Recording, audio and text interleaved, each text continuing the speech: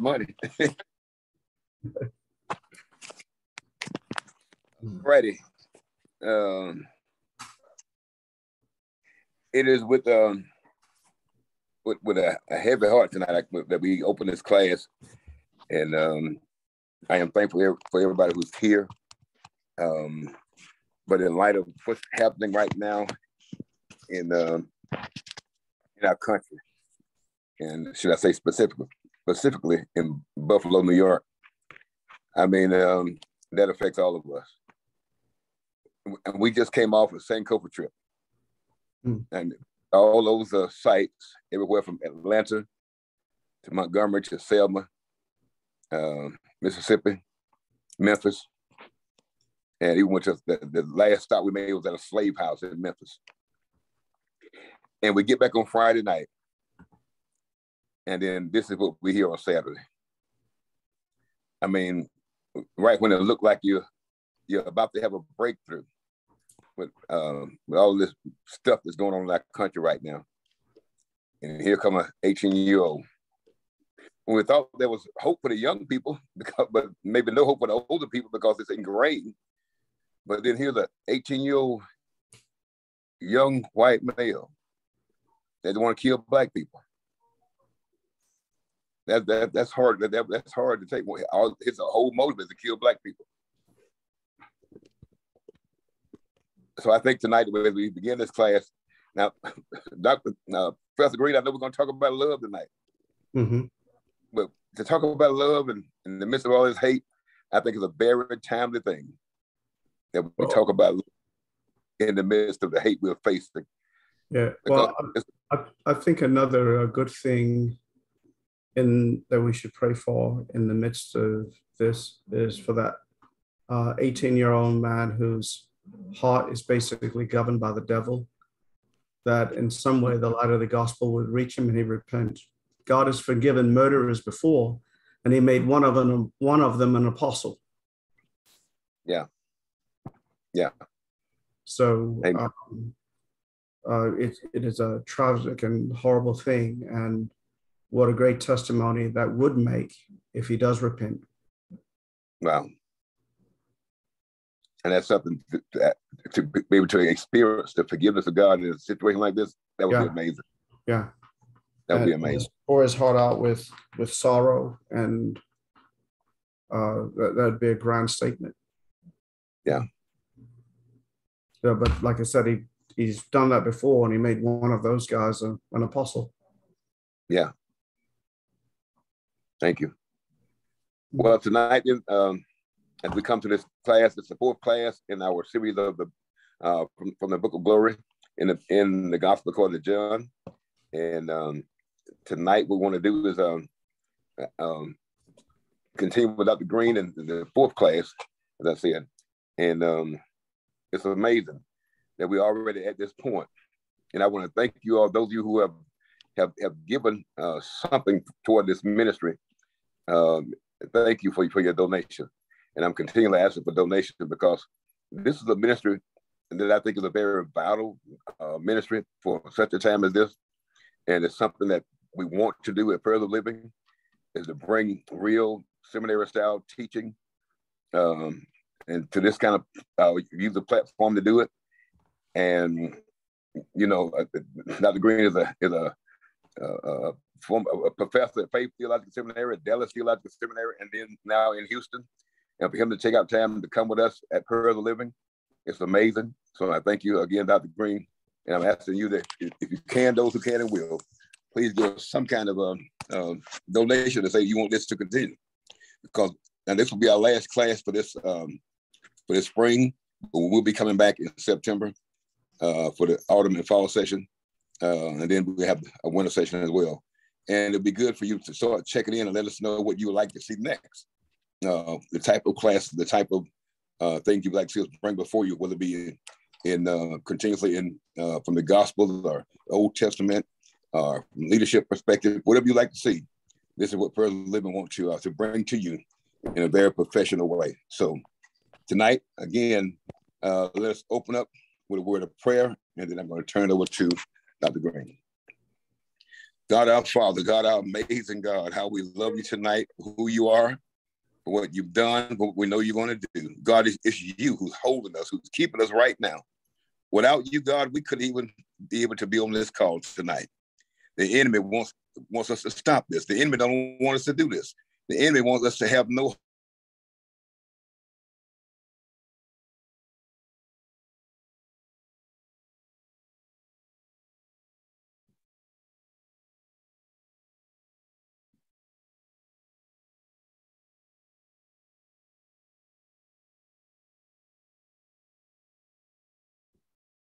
right now. As Dr. Green has already said, we pray for a move of God in a mighty way. Touch that young man's heart, Lord. Let him realize what he's done, what he tried to do. But let him also know that regardless of what he tried to do and trying to break us apart, that it just brings us closer together. And we realize we are stronger. We are better.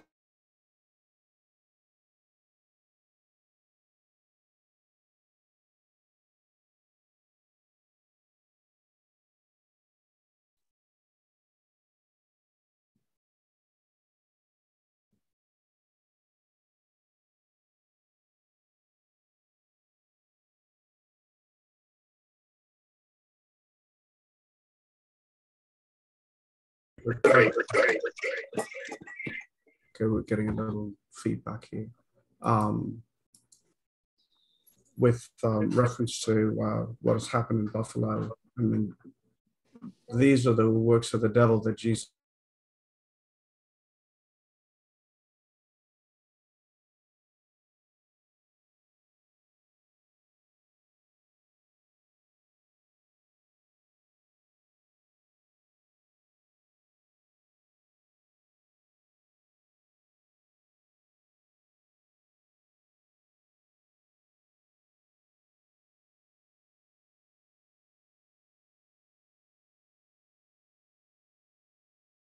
has some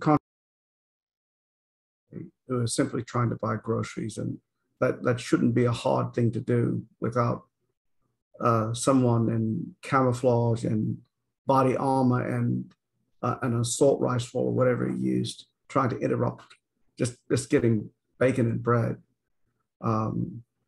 So our hearts do go out for all of those who are hurting over the loss, because honestly, this is senseless evil, senseless evil.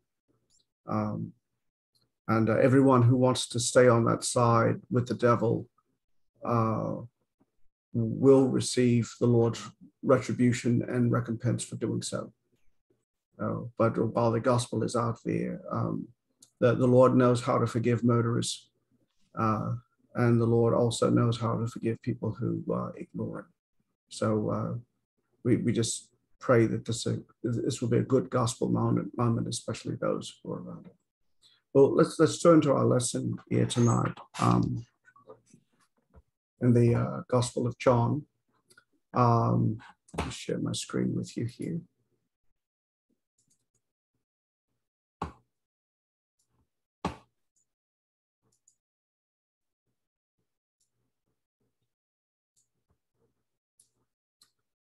All right. Well, the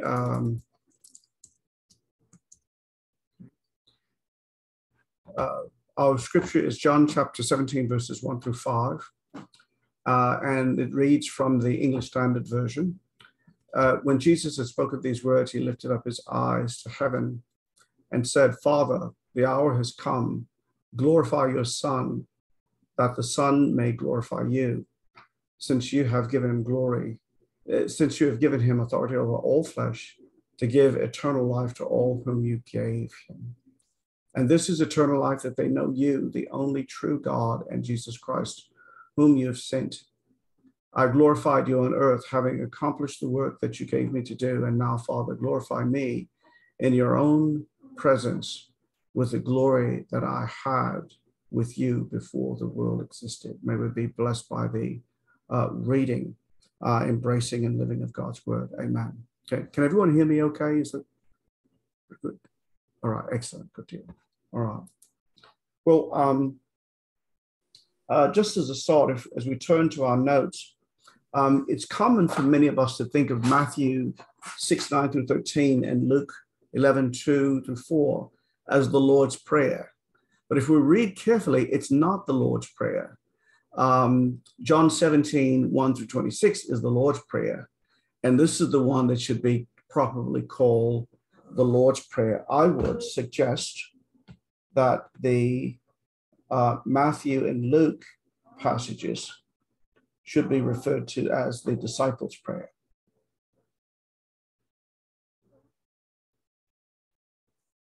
Okay. This is where Jesus is teaching his disciples how to pray, and not so much the issue of his prayer himself. Okay, this is where we see a true interaction between Jesus and the Father. We're often told in the Gospel that Jesus goes off to pray, but we don't often get the content. We just see that he does. But John here gives us this clear conversation that Jesus is having with the Father concerning his mission, why he has come, what he's planned to do. And he defines for us in greater detail things like glory and what exactly eternal life is. Okay.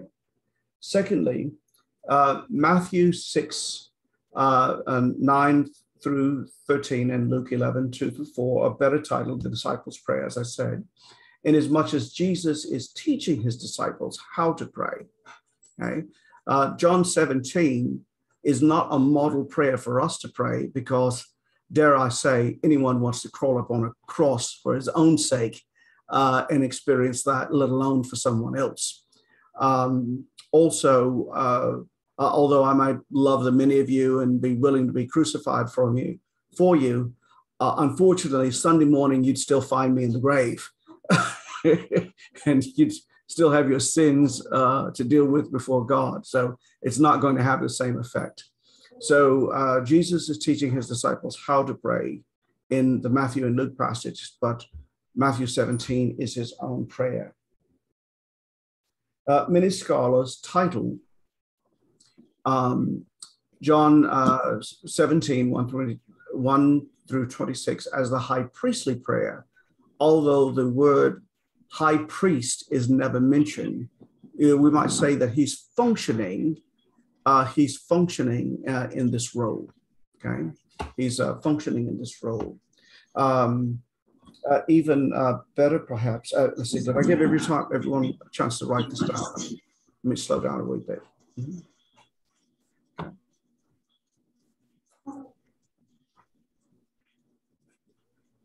Okay. One shot here.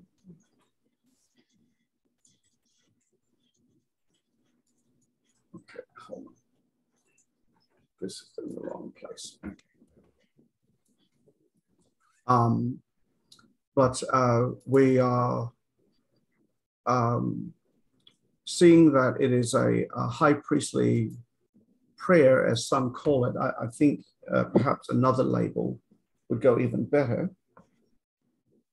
Okay, because thematically, what Jesus is doing, a good title for the prayer, is a prayer of the advocate.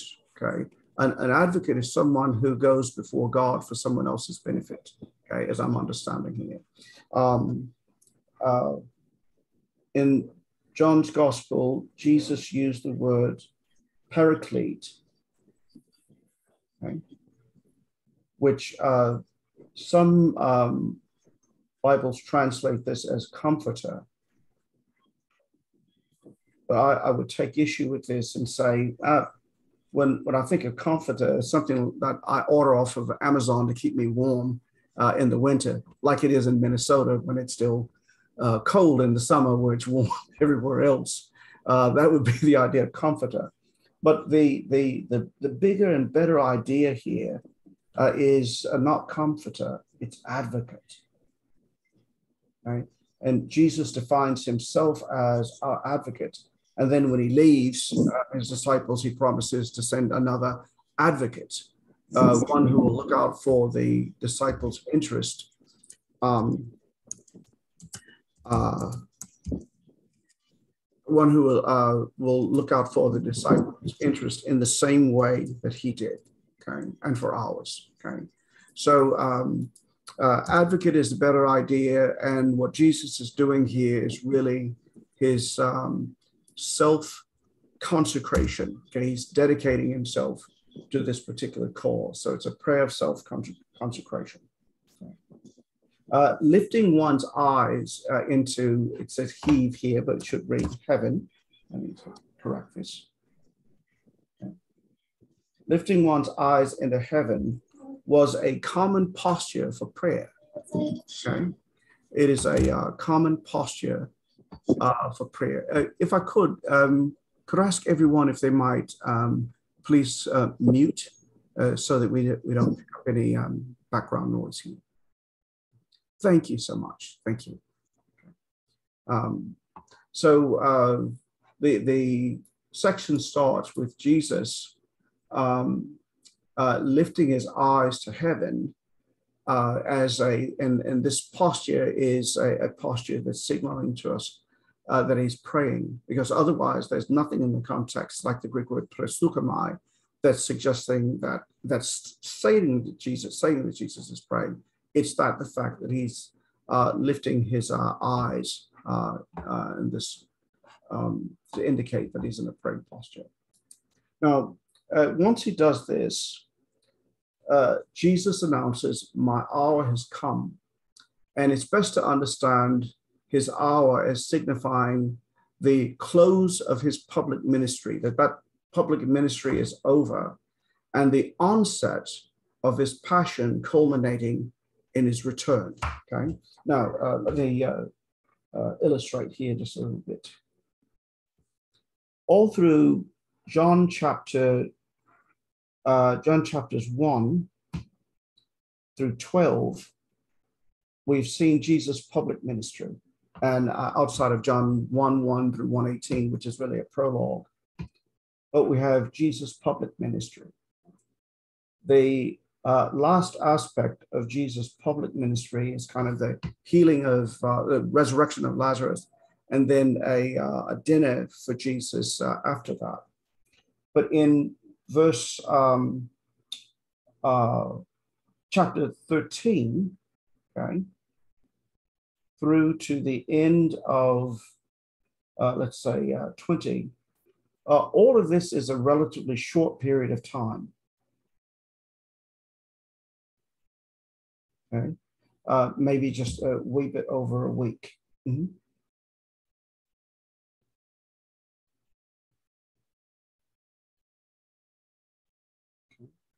Now, Jesus' public ministry has lasted anywhere from 3 to 5 years. So when he talks about his hour, okay, it doesn't mean a literal 60 minutes. He means the hour of his passion, okay, or his suffering. And it begins here in chapter 13. In other words, Jesus says, I'm finally on the final leg of my ministry here. And this hour lasts all the way until his return to the Father. Okay, so it's that short amount of time. This is, my hour has come. Early in John's Gospel, I believe we may have talked about this before, at his first miracle in Cana of Galilee, they ran out of wine. Okay, and by the way, that's like real wine. It's not Welch's grape juice. It's like real wine, because the text says that after, usually the way it works is you bring out your best, your Beaujolais, Clos du Bois, and then once everyone is loaded, you can bring out the MD 2020, and everyone's taste buds are dead by then. So they don't know you're serving a bad wine. So the idea is, people could become inebriated by drinking too much. The Bible doesn't have a moratorium against all drinking. What it has a disquisition against is becoming drunk. That's the issue. Okay, that's the issue.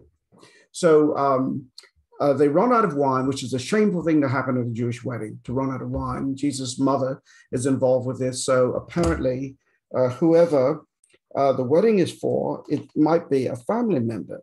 So his mother wants him to fix it. And she says, they've run out of wine. And Jesus responds to her, how is this our problem? And then he responds, my hour has not yet come. So why is he saying that? He says, okay, basically, I don't want my ministry to be highlighted by my ability to make 180 gallons of the best wine ever, okay, from water. So instead, he does it in more of a private way, and it becomes a sign of his glory, a sign that something greater is coming, but it's not the event. Okay, so Jesus is very careful all through John's gospel that moments that were sufficient for him to serve as do a miracle or something to be a sign as opposed to making the sign the big event. Okay, so he didn't want to get the people misconstrued as to what they were believing in. What he really wants them to believe in is his death and resurrection. Okay, everything else is, and John is pointing to that. 3 to 5 years worth of ministry to point to it, and then a little over a week or so to really highlight in on this, that he has to be crucified, he has to be lifted up, from the grave, and he has to be witnessed by his disciples. Okay? Because if the disciples do not see Jesus, they don't really have a solid base for any preaching.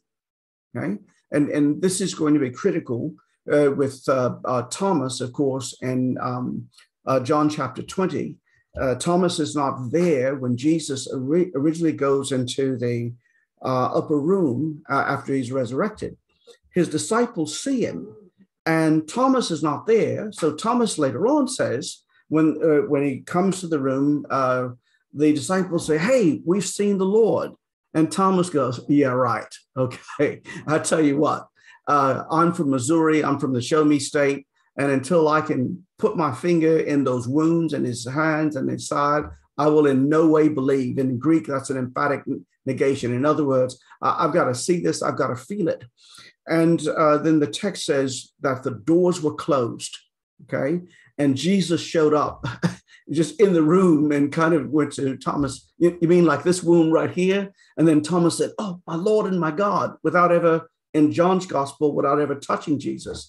And Jesus had to say to him, was saying that, "Look, you have to know that I'm resurrected, because you're going to have to preach to people who are not going to be able to see me and touch me and talk to me.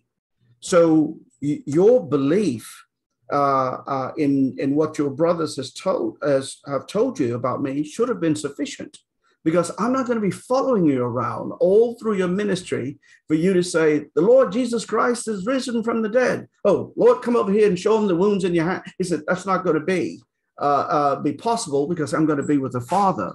So testimony is going to be critical here. So this is where I want people to believe. And first of all, you 12, okay, minus Judas, plus Matthias, and then later on Paul. That testimony is going to have to be solid from you. And if it's not, you have two problems. One, if you're not believing, you've got an eternal life issue, namely you don't have it. And number two, if you don't have eternal life, I'm not going to let you preach about it. And that's the problem, I think, with a lot of ministry, is many people are preaching about eternal life without really knowing what it is.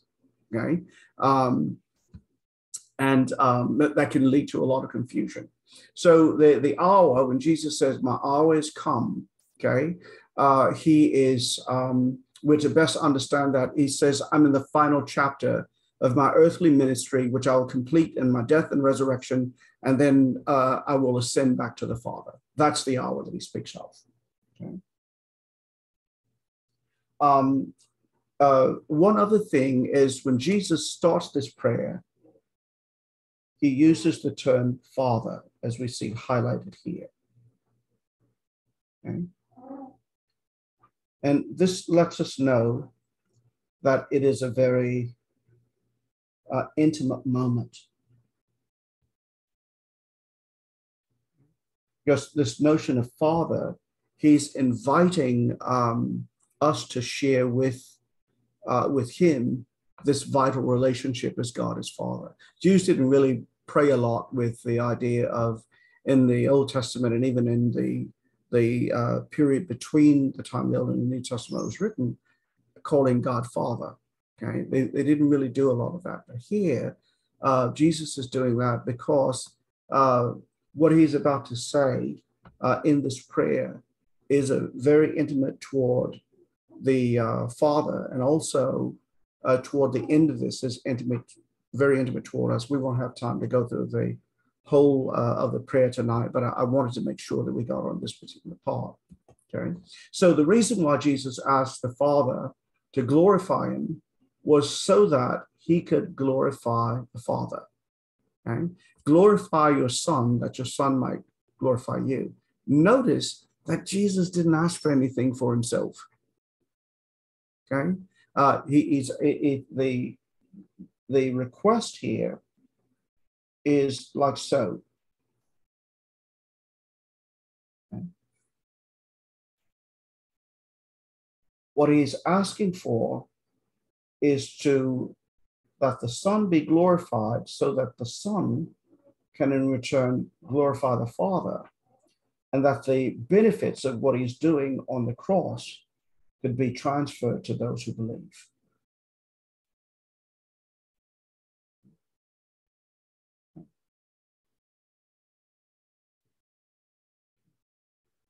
So he doesn't ask for anything for himself. The glory that he wants, and we'll explain this in just a second, the glory that he wants is the glory that he will need to in turn glorify the Father. His entire ministry is tied up in his vision and his focus on doing what the Father has sent him to do. So Jesus' death, resurrection, and exaltation these things are what glorifies the Father. So when we talk about this word glory,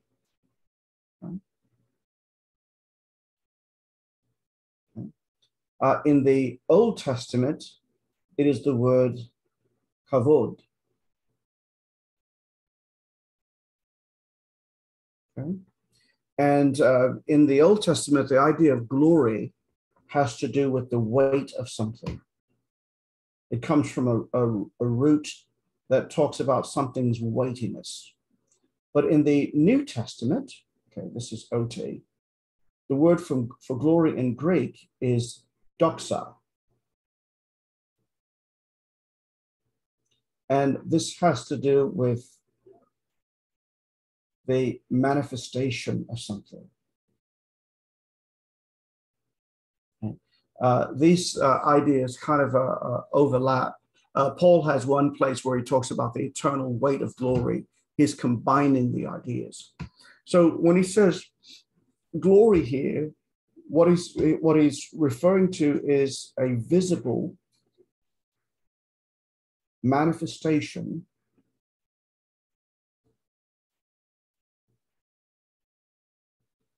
of majesty, a visible manifestation of majesty through acts of power.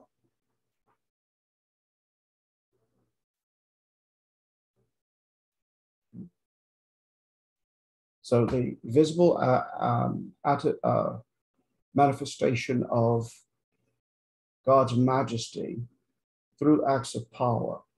And we say, what power are we speaking of? What act of power? Well, it's bound up this way. The death, the resurrection, and the exaltation of Jesus. And all of these are very critical, but where they're really latent is that God, through Christ, can grant eternal life. Okay? And that is, if we can sum up, what is this act of power? It's the granting of eternal life. What does it require? Death, resurrection, exaltation. Lifted up on the cross, lifted up from the grave, lifted up into heaven. Okay. Right. So this will bring glory to the Father. Okay. The authority that the Father granted to the Son was the authority to judge. The authority that the Father granted to the Son was the authority to judge. But the interesting thing that the Son does is not judge, but allows the judgment to be placed on himself. Okay? If we could do this quickly here, John 3:16. Okay, we know this passage well. For in this manner God loved the world that he gave his one of a kind, unique is the way I would translate this. Only begotten, not the best translation there. That whoever believes in him should not perish but have eternal life. For God did not send his Son into the world to condemn the world. The word is actually judge. But here he meant in the sense of condemn the world, but that the world might be saved through him. How? By allowing the judgment to fall on himself, the Son. And he says, whoever believes in the Son is not condemned. Why? Because the Son has died a death to pay for sins. And whoever does not believe is condemned already because he has not believed in the name of the one-of-a-kind, unique Son of God. And this is the judgment, that light is come into the world, and men or people love darkness rather than the light because their works were evil. Okay, because their works were evil. So Jesus then here is seeking to not come and condemn the world, but provide a means by which the world might be saved, contingent upon their belief that he has come from the Father to do this very thing. Right. So move back here. Through Jesus, though Jesus has the authority over all humanity, not all humanity would be granted eternal life. Okay, only those who respond. Mm-hmm. He has the power over all humanity. Okay, but only those who respond. Okay, are going to be the ones who benefit from it. Only those who respond.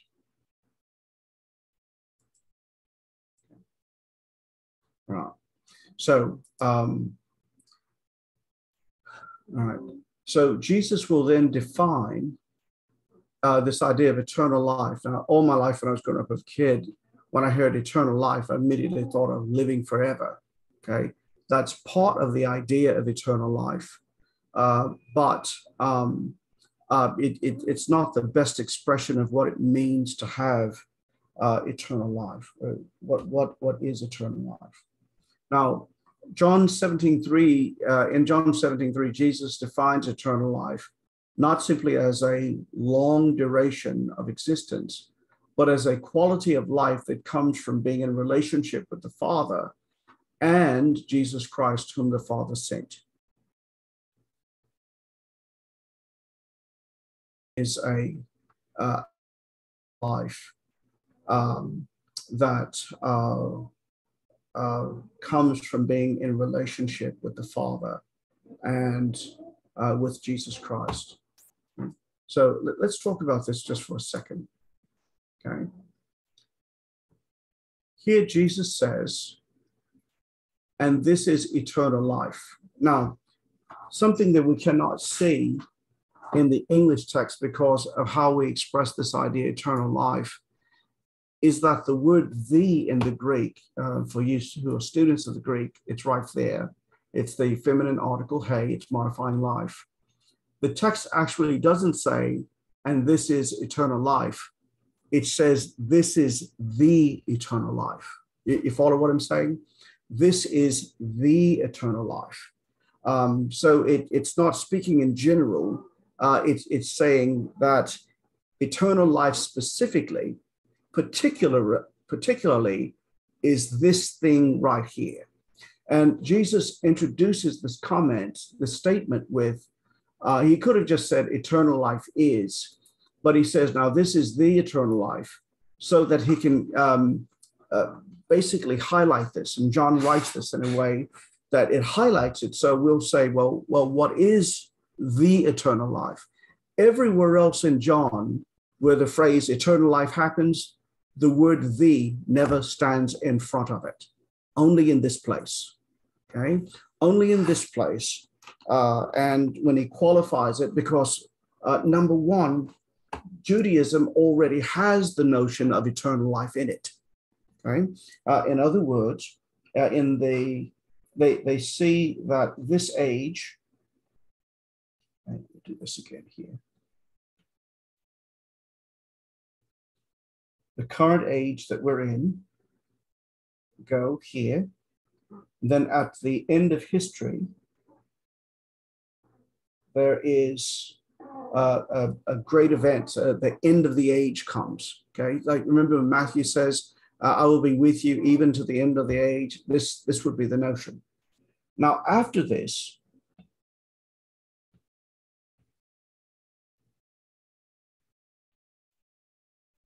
this notion of the eternal life starts. Okay, so this is already in Judaism. Okay, remember the rich young ruler, sort of a conflation there, but asked Jesus, how might I obtain eternal life? Okay, so they already had this notion there. The Pharisees are all waiting for it. They need Messiah to come to restore Israel to its former glory, and then the eternal life will start.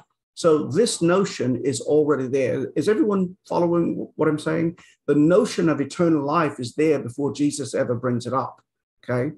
But the issue is, what exactly is it? Okay, what exactly is it? So, when he says, this is the eternal life, if you're a Pharisee, you're saying, okay, we must keep Torah. And then when Messiah comes, he'll defeat the Gentiles, restore the kingdom to Israel, then there'll be universal obedience to the Torah, and eternal life will start. Okay, so the way that you were to gain it was by reading the scriptures, knowing the scriptures, being obedient there, and that would usher you into eternal life. Okay, which in Matthew's gospel, this eternal life is called the kingdom.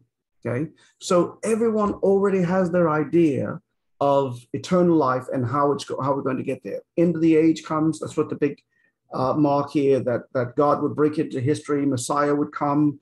Israel would be restored to its former glory and beyond. The nations would come to the mountain of the Lord and would have to admit that Yahweh is God. The new David will be established as king. See, they already had that. So when Jesus is praying here, what he's saying with the word "the" is, this is the real eternal life. This is how it's given. Okay, it's not something that you can graduate simply from being a good Jew and graduate into this. And he says, no. He says the eternal life, okay, first of all, is this: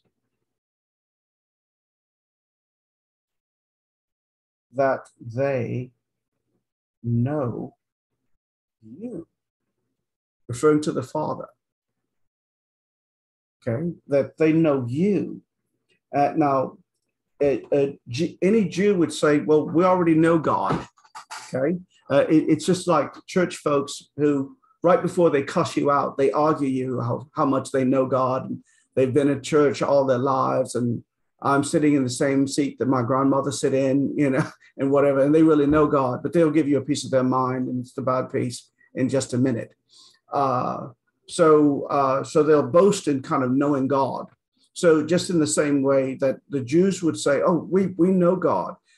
He's the God of Abraham, Isaac, and Joseph, our forefathers. Okay.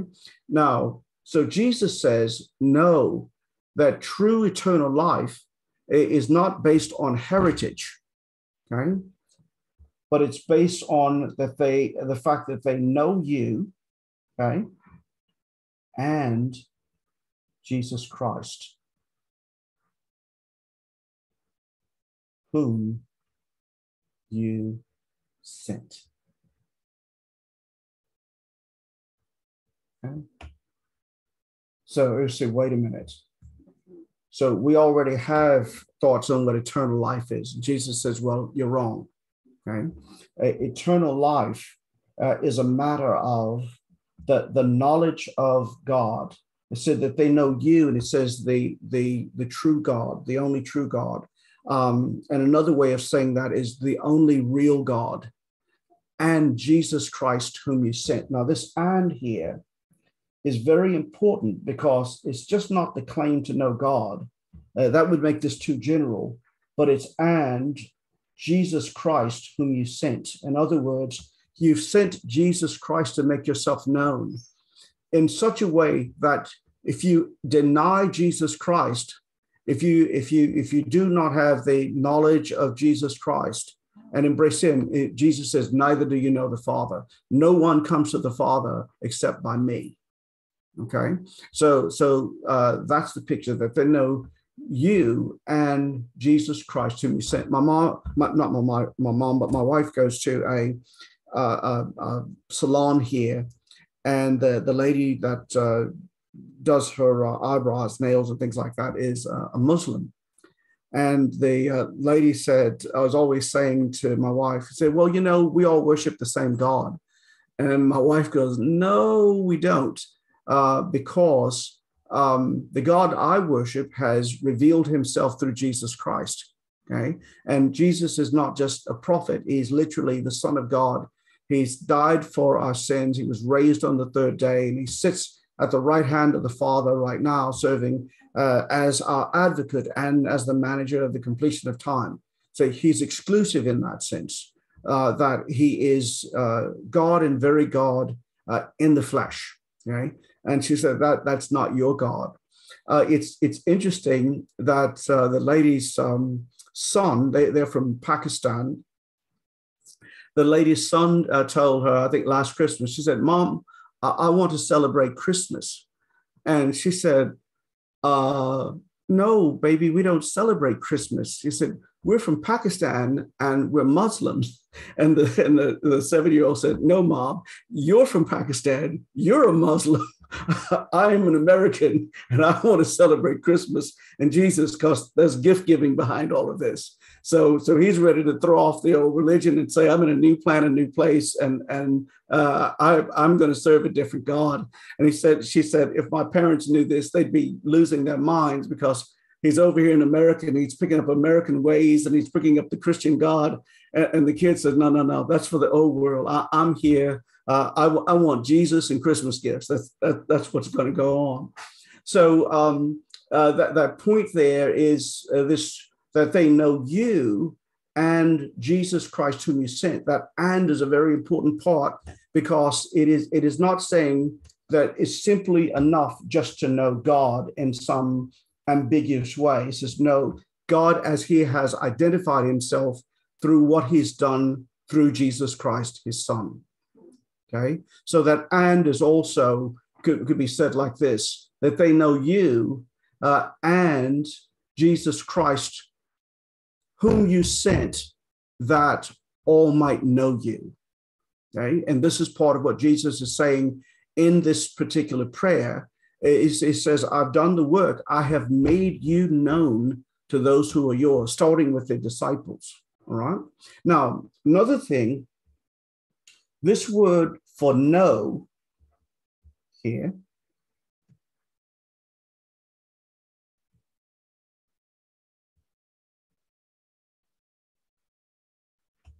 is just not mental awareness. Okay. So that's the beginning of it. You have to be made aware. But the idea of knowledge here comes from this Hebrew word, yada, B-Y-A-I-D-A, like so. Okay. And this knowledge here is an intimate knowledge. This is the same word that's used in the Old Testament when a man knows his wife. In other words, to have intimate relations with her, and then she'd bear a son. Well, it's the same word here, but it's used in an even deeper way, that it is the knowledge of God in terms of who he is, how he is, what he wants. And if you have this knowledge, it governs how you behave and how you think.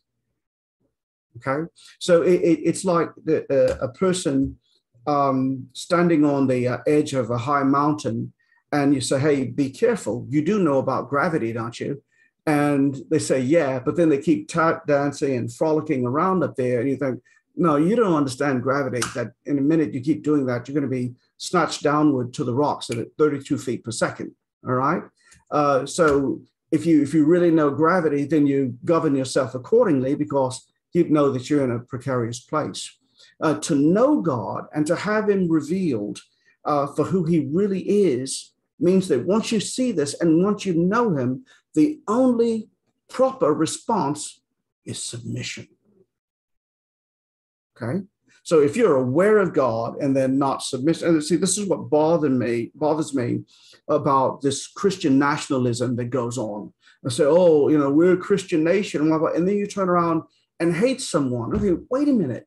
God didn't allow that among his people, and he didn't even allow the hatred of strangers, of those who are at a disadvantage in this society. Remember, when God reveals himself to Israel, when he makes himself known through Torah, one of the things he teaches is, remember what it was like to be a slave in Egypt?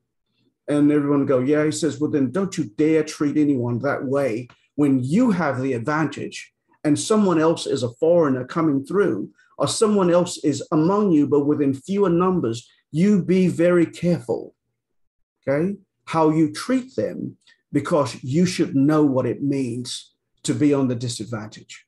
And if you really know me, when the stranger comes in and he doesn't have any rights, you will protect and guard him. So that will be a sign that you know my people, that you are my people. Now, remember when Abraham went down into Egypt on his first trip there, and he's married to Sarah, which is technically kind of his half sister, but he has this speech where he says, "Look, baby, we're about to go down here to Egypt, and these people are crazy. They have no fear of God, which means they don't have any conscience. And if they found out that you're my wife, I'm going to have an accident, okay, or I'm going to be accidented. I mean, mafia style, and then you're going to be available to be married to someone else, and this whole thing of that I'm going to have a seed and all of that. So that's going to go bye-bye in the car. So you tell them that you're my sister and everything will be cool. All right. So Abraham's reason is they do not, when they go down, and of course, Abraham says, this is my sister. And Pharaoh goes, then you don't mind if a brother dates your sister there. And Abraham is probably going, no, yeah, kind of, but if I say something, I'm going to be in trouble. Well, of course, Pharaoh takes Sarah into his harem to become one of his wives. Now, this is going to work out bad if God promises Abraham and Sarah that the seed will come through Sarah, and then Pharaoh fathers the child. Then God goes, look, I have a problem with that, because I didn't ask Pharaoh to be the surrogate father here. This is supposed to be your child. So what the Lord does is kind of, while Pharaoh's sleeping, he kind of slips a little videotape in his dream and say, if you touch this woman, this is what's going to happen to you. And of course, Pharaoh goes back to Abraham and said, dude, why didn't you tell me this was your wife? And Abraham's response was, because I didn't think that you had a fear of God down here. And this is Yirat Elohim, not Yirat Adonai. It's not the same thing as the fear of the Lord that we find in the book of Proverbs. That's a different concept. Fear of God means you don't have a conscience, okay? That if you kill me, take my wife, take my property, it doesn't bother you, right? So the point when Yahweh made himself known to his people, to know Yahweh is to say, we can't be that type of people because Yahweh will not allow it. And see, that should say a lot. In any country that claims that it has Christians in it, okay, especially where the Christians are part of the dominant culture, then you can't say that you can allow the mistreatment of people, whether they're believers or not, because there are more of you than them, and because you don't want them there. You're not welcoming. And the scripture says, no. Okay, if you're God's people, this is not the way that you behave. Okay, because that shows a lack of hospitality. In the book of Revelation, chapter 11, the two witnesses of God show up. And what happens? They're killed and left in the street. Well, part of the reason why God puts judgment on the mystical city that is called, Sodom, which is actually Jerusalem. He puts judgment on Jerusalem because they did not receive his witnesses with hospitality. They were outnumbered, and instead of receiving them, they killed them. Sodom and Gomorrah, same thing. It wasn't just the homosexual acts that was judged. That was the way that they showed disrespect to the visitors, the two angels, and God was making them pay because they were about to assault his two angels. But the way that they were going to do it were through these grotesque sexual acts. So they could have just, been like in Revelation, tried to kill them, and it would have been the same thing, boom, boom, flat, dusty, and glowing in the dark for Sodom and Gomorrah.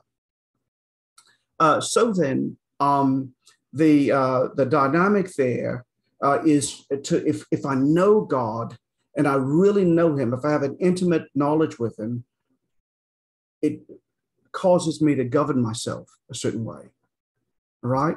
So this knowledge, okay, Jesus possesses.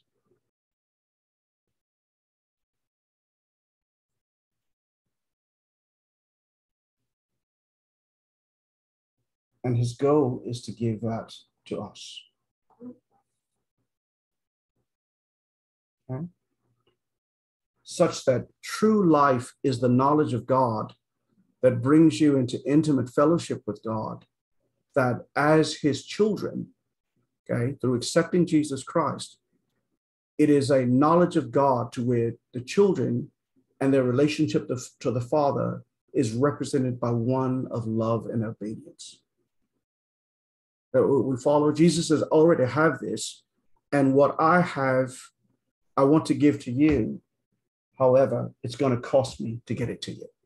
Okay, it has to go through the cross. I hope everyone understands. So what eternal life is, and this is why John, on the words of Jesus, he will say, this is the eternal life.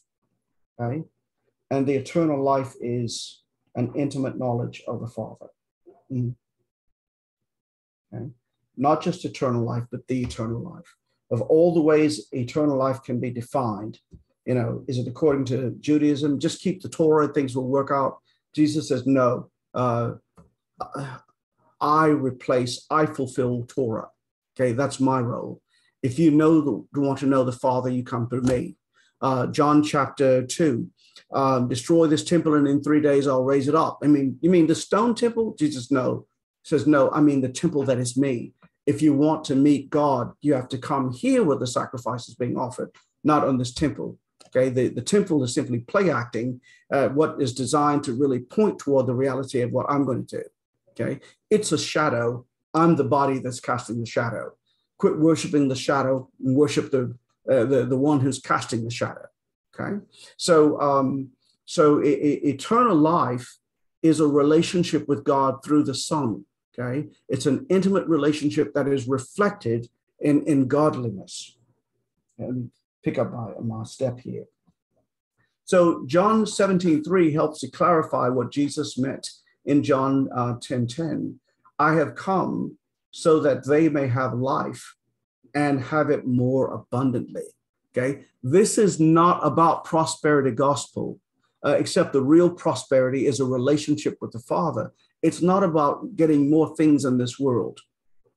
Okay, that's a misappropriation of what John has done with this concept of life, which is the Greek word zoe here. Zoe, okay, when it speaks of life here, this equals relationship with the Father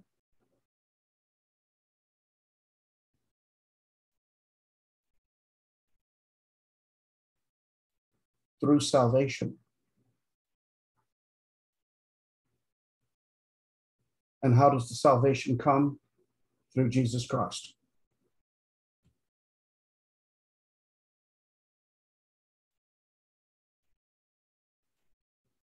Okay.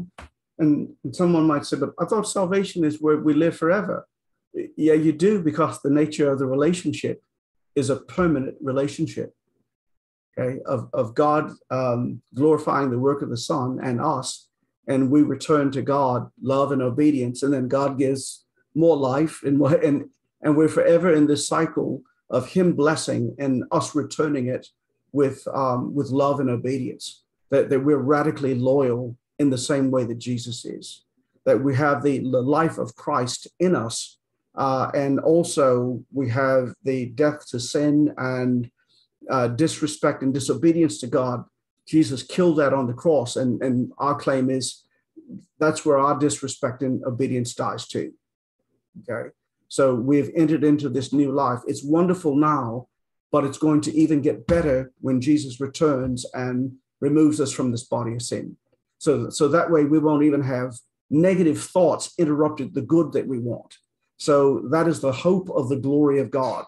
As Paul says in Romans, we boast upon the hope of glory of God when sin is no longer able to interfere or impede any of our thoughts or actions toward God. And that's really what eternal life is. It's the life of the next age. But John emphasizes that life starts now with the engagement of trusting in Jesus Christ. So the abundant life is relationship with God, who is the fountain of spiritual nourishment. Okay, to be near God and to have God present with us. I would go back again to Genesis. Remember when He tells Adam, in the day that you eat of this tree, that basically the day that you obey me, you will surely die.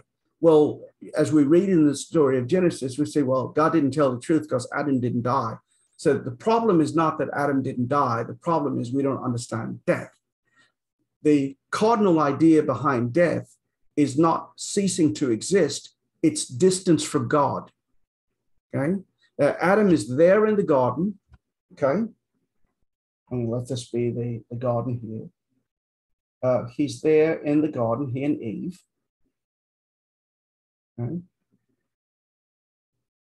So they're in God's presence. They're near His wisdom. They're near His love. They live in a place called abundance. Gardens were ultimately designed for the gods to dwell in ancient Near Eastern literature. But in the Bible story, God and His images both dwell in this garden sanctuary or temple. So to be here with God is life. But to be expelled is death. Okay? Just like for Israel, to be in the promised land is life. But when they had to go to Babylon, the psalmist and others, they reckoned that this is like us being dead. Say, well, why? We can't worship, we can't do anything. And our captors are saying, sing us one of those good old Israeli spirituals. And they go like, how can we when we're here? Okay, so death is being driven out from the presence of God. Okay, and sooner or later, this catches up to humans also with physical death. Okay, which basically puts a stop to this horrible existence of being distant from God. Now, the only way to get back to God is through a blood sacrifice, not of an animal, but for human. And what Jesus does is starts here, comes as a human, enters into death, and then goes back to the Father. Okay, so that the one who believes in Him then experience this shift of this movement from this place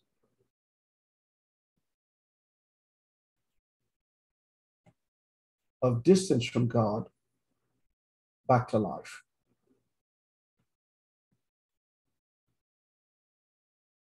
Okay. All right. So what Jesus' death does is to pay for the consequences of sin here, and then moves in his resurrection. When he goes back to God, that means that if we've believed in him, we get to be with God too. And that's why the Bible story ends. Well, even before that, when we believe we're sealed with the Spirit, God says it's safe to dwell in there now. And we say, well, safe for whom?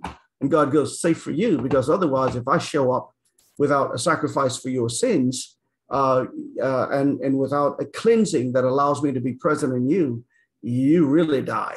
Okay, you're going to die in ways that you don't even want to know about.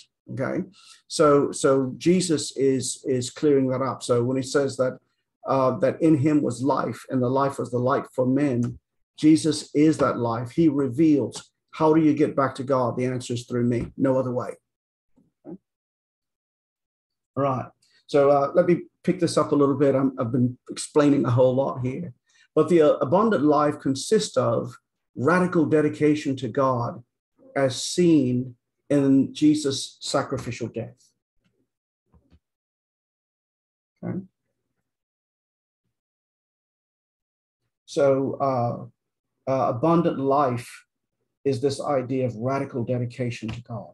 Okay. That's when you really know that you have it, when what comes out the other side of your trust is obedience. Okay. So intimate relational knowledge of God is what the Son imparts. The Son was the one who was in the intimate fellowship with God in the beginning, and is the sole and exclusive agent who explains or makes the Father known. Okay. This is John chapter 1, verse 18.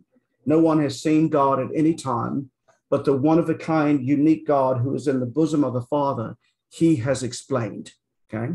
And also John 1:1, when it says, and the Word was with God. Okay. This phrase, kai, hologos,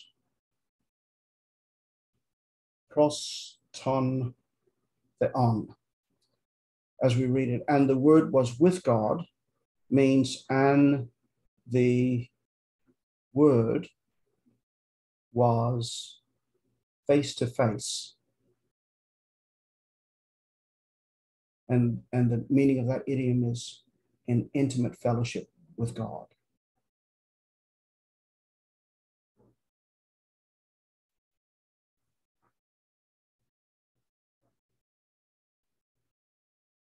And this should be understood as with God the Father.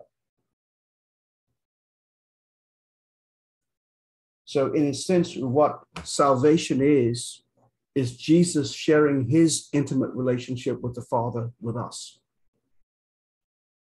Okay, that's huge, because that means that everything that's coming to him, reigning forever, risen from the dead, judging angels, all of that, everything that he's entitled to, we're entitled to. If he's predestined for something, then if we're in him, then we're predestined for that also. Everyone follow anything that God has promised to Christ now, because Jesus has become a human, because he gave his life up to God sacrificially for our benefit, because he's been faithful in this regard. Everything then that God promises to him accrues to us because we find ourselves in him. And what God wants is, imagine this, a whole planet full of people who love him like Jesus loves him. And guess what? Who love each other like Jesus loves us. See, that's what the church should be about, the business of, is putting that on display now. And see, that makes the beauty of, a church doesn't have to have black or white members are all mixed in, but they have to have this life in it. If it's a multicultural church, all the better. But the beautiful thing is when Black Christians, white Christians, Hispanic Christians, Pakistani, when they all have that same witness and love for each other and say, I know you, I know your story. God has done the same thing in you that he's doing in us. Isn't it wonderful? And see, that's supposed to be the thing that the world is supposed to look in and say, why do these people get over racism and we don't? And then we say the answer is Christ in us, the hope of glory. The glory of God is seen now in this wonderfully diverse community that has the same heart and passion toward him. And when they see another person with a different color, different eyes, different hair, they'll say, man, isn't the glory, ingenuity, and wisdom of God, isn't it just ingenious? Okay, that he makes us in all these different ways, but yet we all reflect his glory. And the fact that we're different is designed to contribute to the glory, because we have diversity among us, but we don't have distance because of the difference. Why? Because we're all in Christ. He's the one who really determines what all of our lives mean. Otherwise, we'd all be people of different colors on our way to hell. Who wants that in common? And instead of saying we're going to display what the future world is going to be in the now, we have the eternal life, and it's growing in us more and more each day.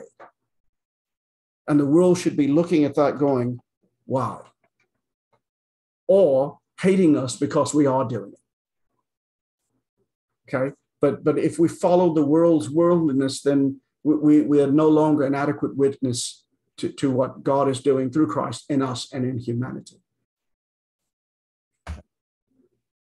So it is Jesus' hour, in Jesus' hour, his death, resurrection, and exaltation, that he makes the Father's grace and forgiveness known. In other words, he's saying, when you look at me, you can see the Father's heart. He's sacrificing the Son to a world that loves darkness so that the world might be saved through the Son, to provide an avenue of coming all the way from death, going through the cross without ever having to be crucified yourselves, because you participate in my crucifixion and my resurrection. The only way to gain this knowledge is through belief in the Son. You just can't generally say God, because God says, I've identified myself through Jesus. He says, well, we want you, but without Jesus. He goes, if you are willing to insult my son, that means you insult me, because my son was my idea. So if you're and see, this is the problem even with the Jewish leaders. They'll say, well, we know God, he is our Father, but not you. And Jesus goes, if you love the Father, you would love me. But the truth is, since you don't love me, guess who else you don't love? And anyway, he's not your father. Your father's the devil. Okay? And you do his works. That's why you're murderers the way you are. Okay? To get rid of me, because otherwise, if you were truly God's people and you thought I was a crackpot, you would just say, people will lose interest in him after a while. We don't have to kill him over that. Okay? But you don't recognize me because you've never really known the Father. And here's the irony. It's like Jesus goes, you guys come to this temple 3 times a year and you celebrate it, and you kind of ring the Father's doorbell, but he hasn't been here since the days of Ezekiel when the Shekinah glory left. He's not even home. And you're worshiping in this building, and you don't know the God who lives here or who lived here, and that's why you don't know his Son. Who knows him? The poor, the meek, even those who are rich, who are willing to say, everything that I have, Lord, is yours anyway. That means nothing. And what I want is you, the Joseph of Arimathea of the world. Those people, and otherwise the poor, the desperate, says they get me because they don't have the world's devices or even God's religion with your interpretation on it to prop them up. So that's the problem. So you've hijacked God's word and you're using it to your own end. And as you read it, John 5:39 is a good verse to know. Jesus says to the Jewish leaders, you search the scriptures because you think that they contain eternal life, but they are talking about me. I'm eternal life. Okay, I am the life. Okay, and I am the way to the Father. I am the revealer. I am everything that the Father wants, expressed in bodily form. So although at this point, Jesus has finished his mission, he speaks of completing the work in a fashion that demonstrates full loyalty to God and his intention to be obedient to the end. He says, yes, I've completed my work so far. I've done everything that you've asked me to do. There's one final piece left, and it's as good as done. Okay. And if you look at John 12:27, you can read 26 and 27 for this. But Jesus is basically saying here, my hour has come. He says, and what do I say now? Father, spare me from this hour. He says, it's for this reason that I came into the world in the first place. Okay. I came here to do this. So what am I going to say now? Oh, no, I can't go. I'm too afraid. He goes, no, it's not even about what I want. It's what the Father wants. That's it, period. That's the fuel that drives me. The sacrifice of Jesus, I have 3 more slides of this one. The sacrifice of Jesus involves both the Father's giving of the Son and the Son's self-sacrifice to the Father. And all of this is for our benefit. Okay? So the act of salvation is actually a transaction that the Father is giving the Son, and the Son is giving himself, to the Father in sacrifice to benefit believers.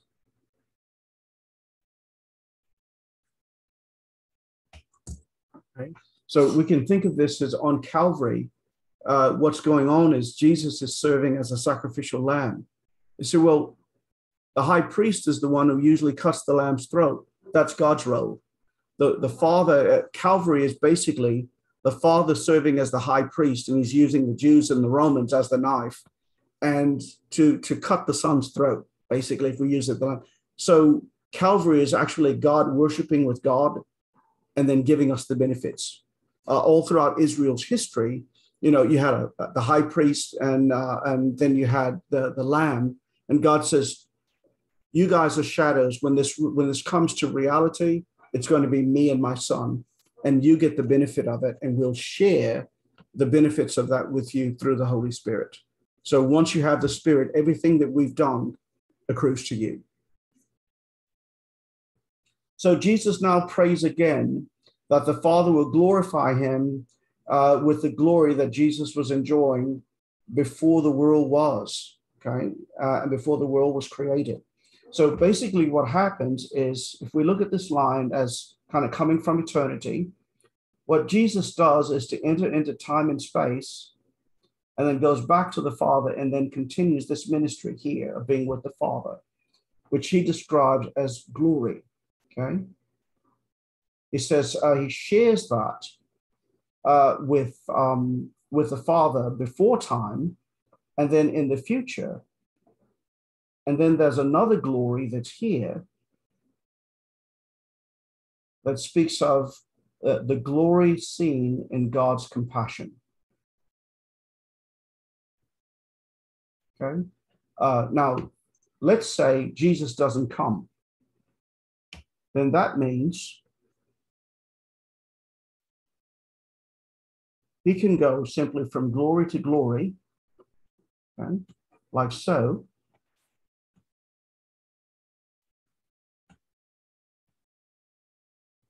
And we never be included on it. So, but what happens in Jesus' incarnation and ascension is when he becomes a human and dies on the cross, he makes it possible for when he goes back to that glory and splendor and power and majesty that he shares with the Father, he makes a detour in history so that right here he can pick us up and take us back and enjoy what he was enjoying with the Father before the world was created. Isn't that incredible? In other words, he comes off the road to the podunk areas, picks up all of us and takes us back to the main glory highway so that we can enjoy what he's enjoyed before creation and then in the future. So finally, this request asserts that, again, the pre-existence of Jesus, the glory that I was enjoying with you before the world was, he did not originate as part of this creation, but himself, the agent of creation, and had entered creation, not because he was created with creation, but to save it. Yeah, just like the map that I just showed you here. So when the creation falls into collapse here, okay, into the red box of judgment, Jesus enters in that, so that because John says he was part of what created all of this in the first place. He's the agent. All things came into being through the Word, and that was Christ. He's the agent of creation. Now he comes in it to save it, so it can go and continue with God on a track of glory. And this is what he's praying for. He says, "This is what I've come to do, and now I'm ready to complete this leg and come back to you. And when I do, that's when I'll be able to fully share all of the benefits of my accomplishment." Now, I've ran over again this week. I hope this has been some good and interesting teaching to bring some new insights to you. But I want to stop at this point and see if anyone has any questions over the verses that we've covered tonight.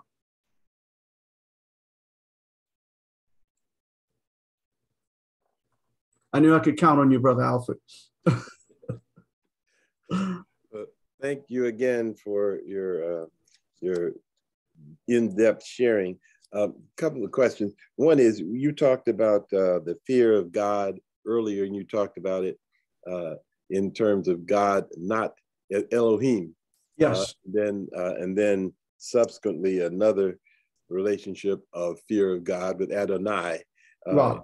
And what I gathered you were relating to us was that notwithstanding the notion of at some points having a conscience about good or evil, there's one way of relating to the laws of speeding, because it says 55 and I'll go to whatever.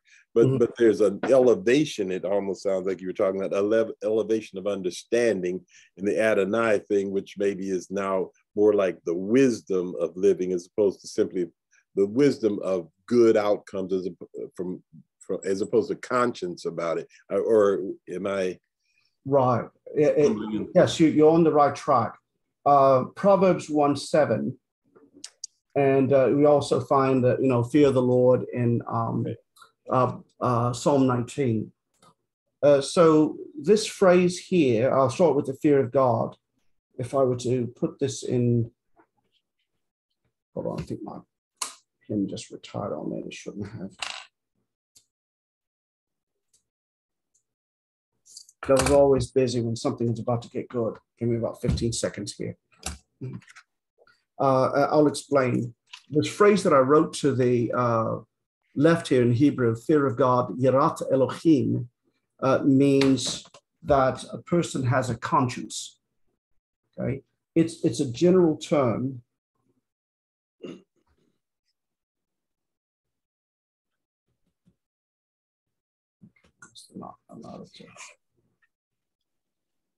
Okay, this is a general term, fear of God, that simply means that you have a conscience. Anyone can have that. Okay. Now, in Proverbs 1:7, it does not say fear of God. It says fear of the Lord. Okay. And the word that I have there for Lord, notice how I wrote it, L, and then all of the letters are capital. Okay. Whenever your English Bible does that, that means that the word Yahweh is behind it. When it's Lord, capital L, then little o, little r, little d, that means the word Adonai is there, which is just a general term for Lord. Okay. But if it's all caps like I've done here, that means Yahweh. So the fear of the Lord in Proverbs is the fear of Yahweh. Okay. That's the Lord's covenant name. Okay. So the fear of the Lord is different from just the idea of a conscience. The fear of the Lord contains two elements. One, that Yahweh, that the Lord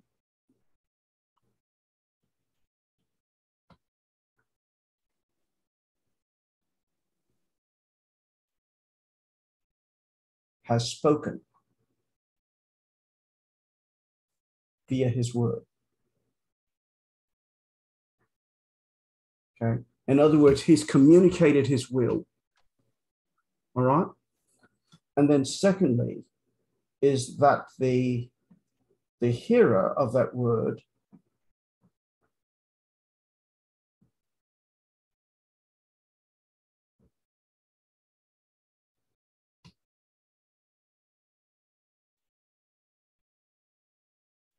responds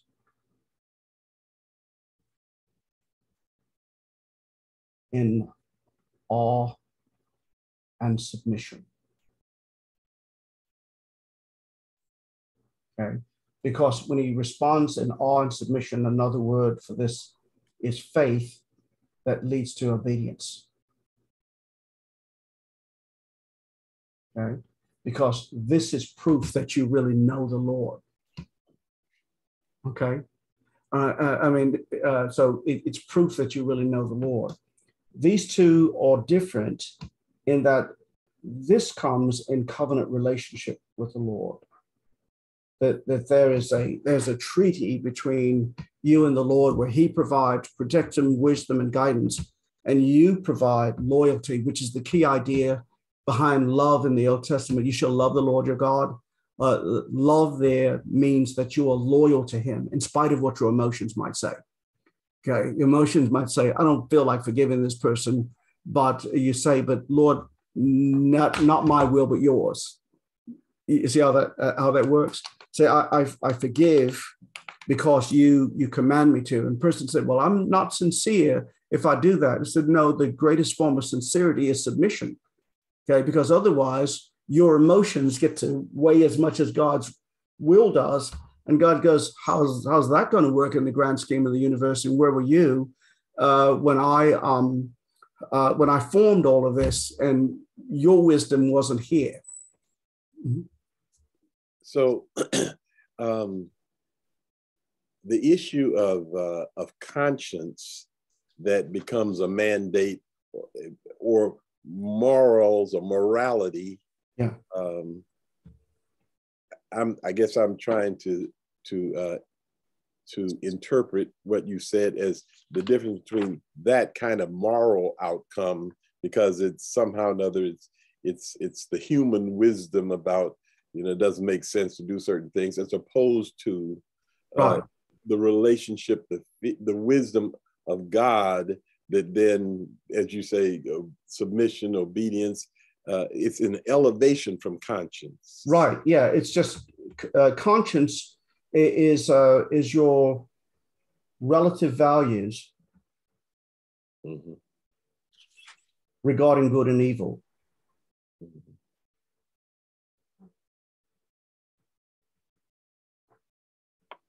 Okay. It doesn't mean that it's informed by God's word. Right. Okay. But in general, if you would you would look at Vladimir Putin and say, this guy has no conscience. Okay. Why? It doesn't bother him to roll into someone else's land with a tank, start blowing up everything. And in the ancient world, they would say, you have no fear of God. Okay. Because remember, everyone back then was deists back then, and they had some idea that gods would judge right and wrong. Mm-hmm. Okay. And that was the property of gods and kings to judge what was right and what was wrong. So in societies that were deistic, and if you did something things like this, the phrase that would be used to you is, don't go there. Wow, man. So they don't have a fear of God. Okay. Because they have no qualms about, mistreating you, robbing you, killing you, abusing you, whatever, because there's nothing governing their conscience that say there'll be payback if this happens. Okay, and that's how Abraham felt about Egypt. So they had a loss for Egyptians, but I'm not Egyptian. Okay, so once I get down there, they can do anything to me. Okay, so the fear of the fear of the Lord, fear of Yahweh here in Proverbs 7, it says is Rashit Da'at in Hebrew. It is the beginning of knowledge. Okay.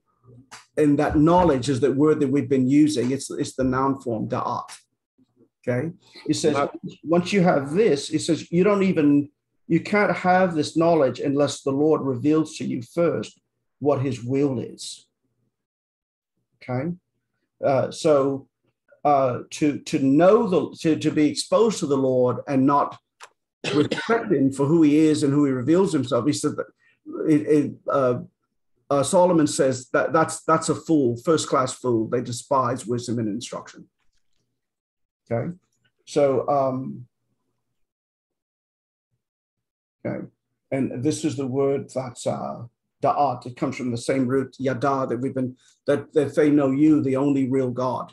Okay, and if you know God, then you're governed. Here, what the gospel does to this is Yahweh, the Lord has revealed, has spoken, okay, through his word. Well, what does John call Jesus? The Logos. Okay? He's the ultimate. He's not just a message. He's the medium, the messenger, and the message are all one and the same. Okay, so to reject the Logos here is to utterly be a fool, because this word leads to life and salvation that leads to life. Make sense? Yes. Yeah, and to know that God has offered his son, and that's a serious issue, as an expression of his love to redeem you, when otherwise you don't have any redemption capital walking around just with you, is to know he's that powerful, and yet his answer to sin against himself is to sacrifice his son. Wow. Okay, he does respond in judgment, but he directs the judgment on his son, that those who are in disobedience to him might find fellowship with him through the son and through. So what a weird way to, so we say, well, if you don't obey God, there's going to be hell to pay. And Jesus goes, yes, and I do hell part 1. You can either do hell with me, or you can do hell part 2, which is you and God, just, without me in the middle of it. Then, pay me now, pay God now, or pay later. But if you pay now, I pay for you. If you pay later, that's the do-it-yourself kit. Okay. So the gospel is the ultimate reinterpretation of Proverbs 1:7, is that God has revealed himself through Jesus. Okay. And the only proper response then is awe and submission, with the grace, the love, the forgiveness, and all of that things all those things, and the judgment that goes toward him. And the response needs to be one of awe, submission, love, loyalty. And God says, yes, that's what I was trying to build in the first place. I want a kingdom of people like this. I just have 2 more mundane, real, I think, Good. simple things. Did you intentionally stop short, as you were discussing John 1:1? Did you intentionally stop short of, and the word was God? Well, let's just put it this way. There was enough in these 5 verses here just to talk, but kai halagos ein, kai theos ein halagos, and everything that God was the word was. That verse 1 gives us 3 pictures of who the Logos is. Okay, and Logos is the subject of 1a, 1b, and 1c. The first phrase says "Enarche ein halagos." In the beginning was the word, which actually should be translated as at the time of the beginning, the word already was. Okay. The second phrase, kai halagos en proston theon, means, and the word was with the God. It's not, in English, we say the God. The Greeks follows the Jewish mindset of, we just don't have God, we have the God. Okay. And that's referring to God the Father. Okay, so, and the word is in intimate fellowship with God. Okay, so he's at the beginning, and we later on find out in verse 3 that he causes the beginning to happen. He is in intimate fellowship with God. And then the third phrase says, and everything that God was, the word was also. And it takes the word the off of the front of God to say that it creates what's known as a subset proposition, where we have God here as the Godhead, and it's saying the Father belongs in here, but also the Word belongs in there. Mm-hmm. But you threw these things out: author, agent, and advocate in process, and so the advocate belongs there too, but isn't referenced at this point. The advocate being the Holy Spirit, the Paraclete. Well, but see, Jesus calls himself the advocate first. Right. And then he says, I will send another advocate like me. Right. Okay. But also part of the Godhead, right? Right. But see, if we start introducing the Trinity here, we're not listening to the text. Okay. The text wants to first associate, and I'll put W and S here, as the relationship between the Father and the Son. Okay. And then at the end of John's Gospel, he develops this theology of the Holy Spirit. He shares that with us because the Holy Spirit, if this is God's people, the P, the Holy Spirit then is sent, is the Father and the Son's way, of making their dwelling with the ones who love the Father.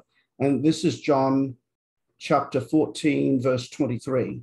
If anyone loves the Father and loves me and loves my Father, I and the Father will come and will make our dwelling place that person. Okay, so the Holy Spirit becomes then certainly a part of it, but John's purpose is not really to describe the function of the Trinity as the flow of salvation, and then who becomes the agent who seals us. Right. So last question, I promise it out. And then you alluded to the fact that Jesus' ministry might be from 3 to 5 years, and I realize that at least from my readings, I've not seen anything definitively that says it was just 3 or 3.5 years, but I guess I've always kind of been bathed in that notion. I've not heard the 5 years until tonight, and I'm just wondering, how do you do that? Or okay. Herod's temple.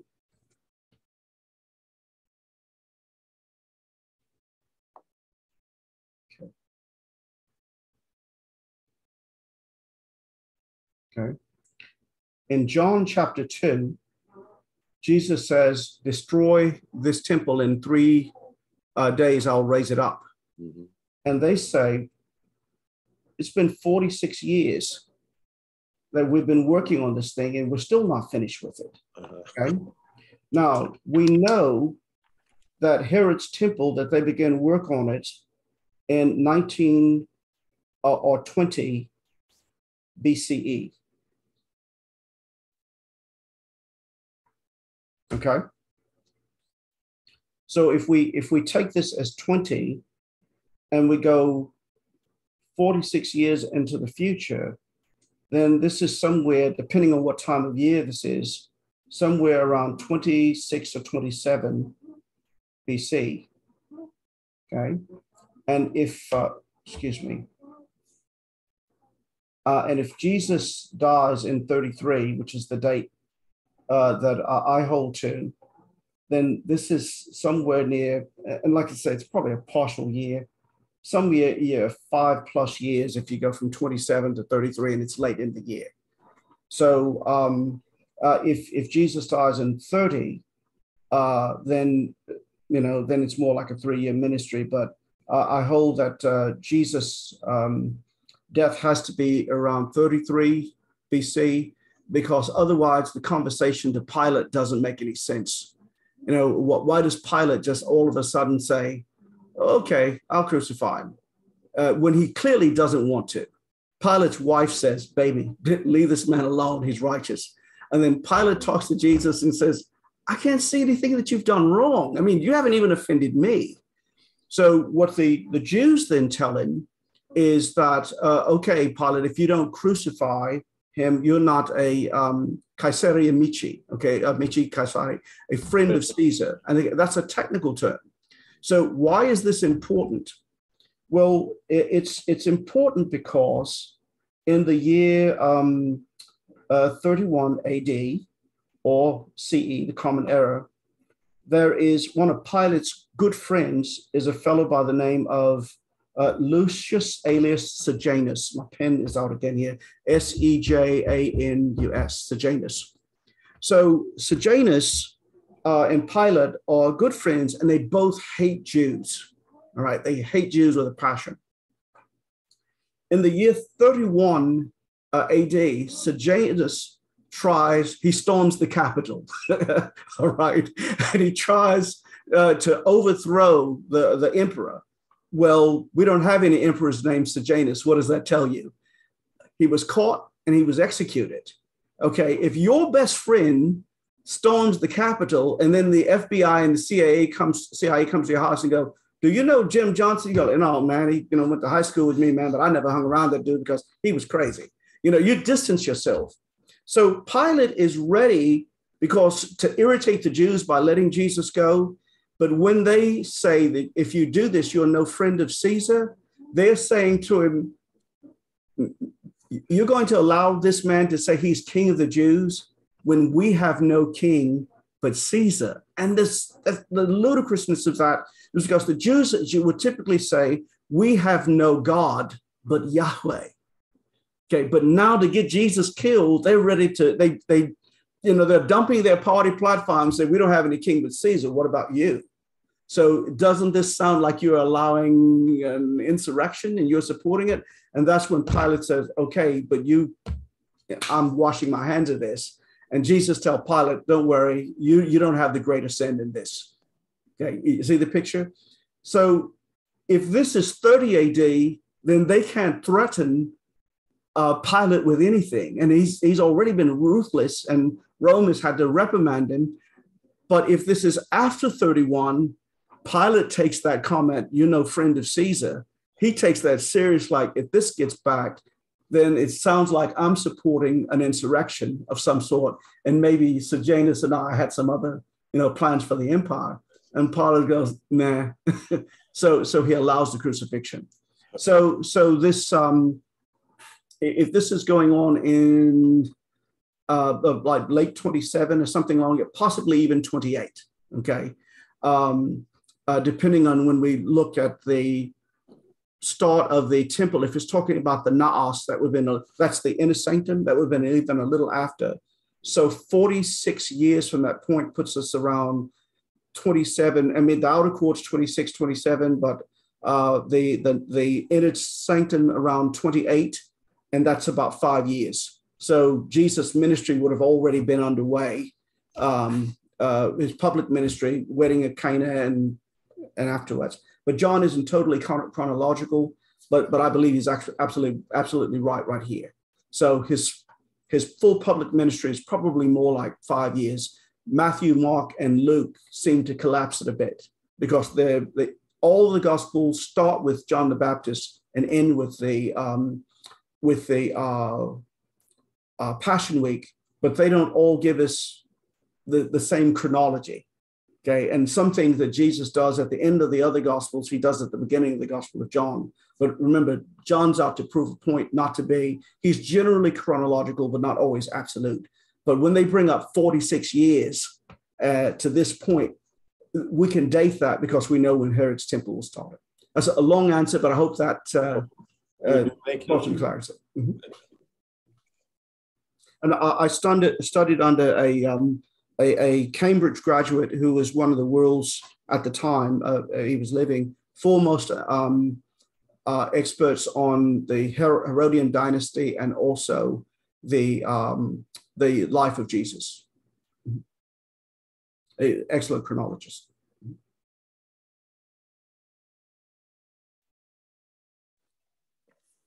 Okay, Doc, we're gonna close it out. Okay. but good discussion. Thank you so much tonight. And I want to invite everybody to please join in on next week for the final class. And it's going to be great. You don't want to miss next Monday night as we come to the close of the Book of Glory. And also, we're looking for your comments and your put in the chat any suggestion for us that we want to include going forth. So again, thank you for donation you've made. And if you can, give whatever you can to try to donate if you want to see this ministry go forward. So, Doc, you close tonight. Professor, I got to come back. I always say Doc, but it's Doc's just fine. Doc's just fine. Professor Green, please close tonight with a word of prayer, praying for our nation. If you do that for us, please. Oh, excellent. We want to be reminded, as Jesus taught here, eternal life is a relationship with the Father through the Son. It's not just living a long time. it lasts forever because of the nature of the parties involved. If we're in Christ and he lives forever and we're in him and God the Father is forever, it lasts forever because the relationship is already wired that way. And we've been ported in through Jesus' death and resurrection. Okay. Heavenly Father, we pray and just ask that your people who are called by your name and specifically your son's name would live out the ramifications of our calling and our creed in Christ Jesus. Lord, help us to be loving in a superior way in a world that is, and a country right now that certainly has its representatives and its apostles of hate, dealing in death and in evil and in hatred.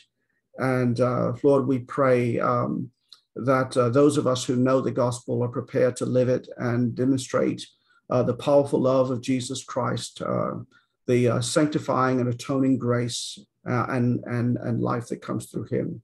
Lord, we pray for all of those who have lost loved ones, as all of us are united, both because we're humans and because we're Americans. We share in their loss, if even though our hearts do not have the same degree of grief as those who are missing their loved ones today. Lord, we pray also for those whose hearts are filled with evil, even if they're quoting Bible verses and they're filled with evil. This is part of Satan's deceit, that he masquerades as an angel of light when in truth he's about total darkness. We pray for all of those who are whose hearts are filled with hatred, racial and otherwise. And we pray that through your word and through the living and preaching of the gospel, that they would come to a saving knowledge of Jesus Christ. We know, Lord, that the world does get worse before you come, but that doesn't mean that we can't have a period where for a while we have revival. And Lord, we pray for revival so that we will truly live to be your people, not just citizens of the United States, but citizens of heaven who just happen to live here for the present. This is temporary, but our union and our commonwealth, being a part of your commonwealth, is permanent. Give us grace through this season. Give us the wisdom not to return evil for evil, or return hate for hate, but always your love. But at the same time, Lord, yes, let us call for justice, because you give us the responsibility, and you give governments the responsibility of dealing with evildoers. All of these things we pray, Lord, would be just a wonderful concert if we would all attend to your will. Give us not just a fear of God, which is a conscience against a relative value, rather, of good and evil, but give us a true fear of you that leads to the saving knowledge of your Son. Transform us even in this, we pray in Jesus' name. Amen. Amen. Good night. We'll see you all next time. God bless you. God bless you. I hope you come to the Elders Council, Reverend Dr. Billy, Reverend Dr. Chavez. It's my plan to be there. All right. Yes, sir. All right, I'll be there. All right.